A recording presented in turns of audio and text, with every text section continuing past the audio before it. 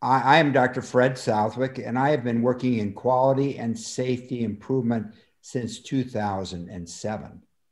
And one of the problems that I have noticed over and over again is that we create the ideal way to perform a process. And when we coach individual physicians, nurses, and medical students to perform those procedures, they decide that they want to do it their way. And if you do it your way rather than the way it was designed, you will not achieve the outcome that you had hoped. And therefore, the experimental improvement process will fail. So we came up with a bedside mnemonic, it was called TEMP. And this was to relate all of the key nursing and patient treatment plans at the bedside. T was for tubes, lines, and catheters.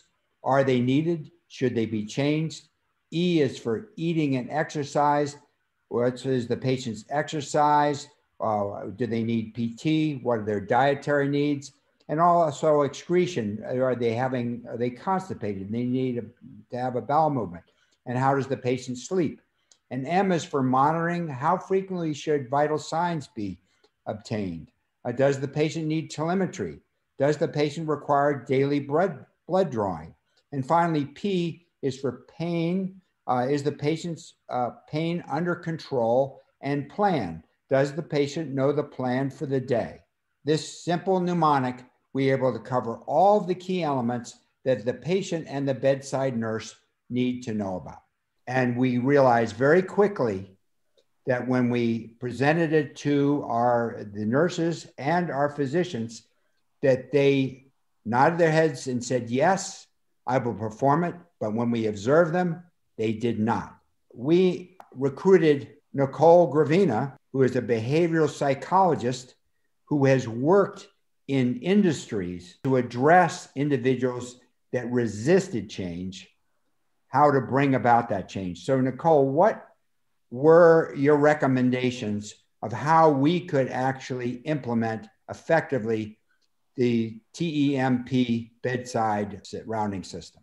Well, the first thing that we did was we wanted to collect some baseline data. So we wanted to understand where we were currently so we could know how much improvement we needed to create. And then the second thing that we did was we did an assessment interview. And in that interview, we wanted to understand the barriers to completing that process. And so we recruited the physicians who were part of the process, nurse managers, and also charge nurses. And we asked them some questions related to what the barriers might be in the process.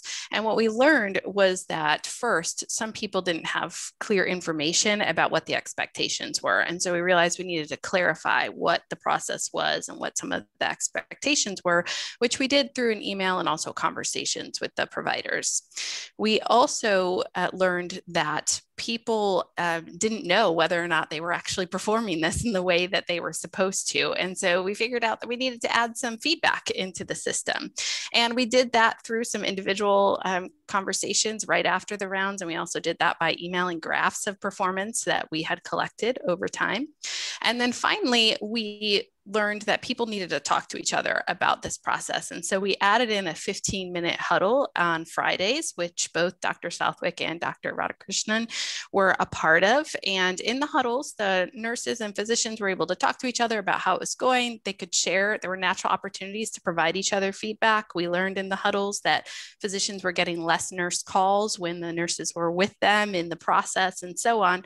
And so each of these kind of small elements came together to help support the behavior change over time. And we spent quite a bit of time, there were a few months that we spent supporting this change across time, and we were able to see some positive results. Nicole, let me share the results. First, the baseline. Notice Unit 1, 38.5%. One individual failed to follow the protocol at all. In Unit 2, the mean adherence was 32.8%, and notice that 4 individuals failed to follow the protocol. After intervention 1, Unit 1 increased to 63.5% adherence, and Unit 2 to 59.2%.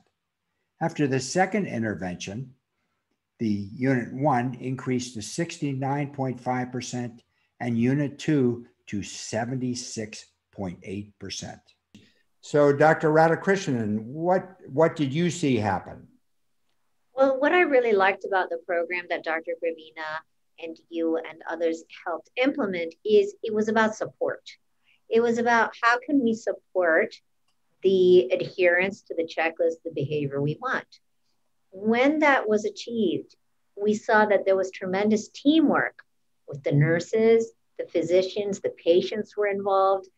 And the beauty of all of this meant that there was better communication. So it goes back to the George Bernard Shaw saying, the trouble with communication is the illusion that it's happened. In this setting, we realized it did happen and there was adherence. And we're actually looking into some data points now. And I will tell you that the preliminary data shows that there is improvement in patient satisfaction and other metrics.